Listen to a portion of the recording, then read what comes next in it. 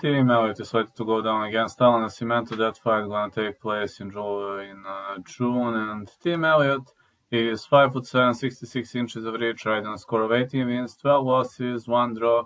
He was having ups and downs. Lost to Mateus Nicolau, defeated Aguirre Lambekov, Jordan Espinoza, Ryan Benoit, lost to Brandon Hoyval and Askar Askarov, Davison Figueredo.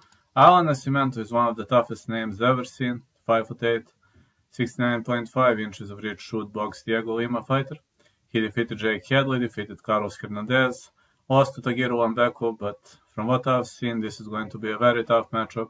I do have a feeling it could go all the way. Like, Nascimento is very scrappy, very good on the ground. I would even dare to say that Nascimento can parry Team Elliott on the ground. And I see Nascimento as a better striker, as a guy who controls central line better and whose technical aspect of striking game is a bit above Team Elliott. So I'm going to say fight starts round 3. If I must pick a side, I'm going to go with Nascimento to win.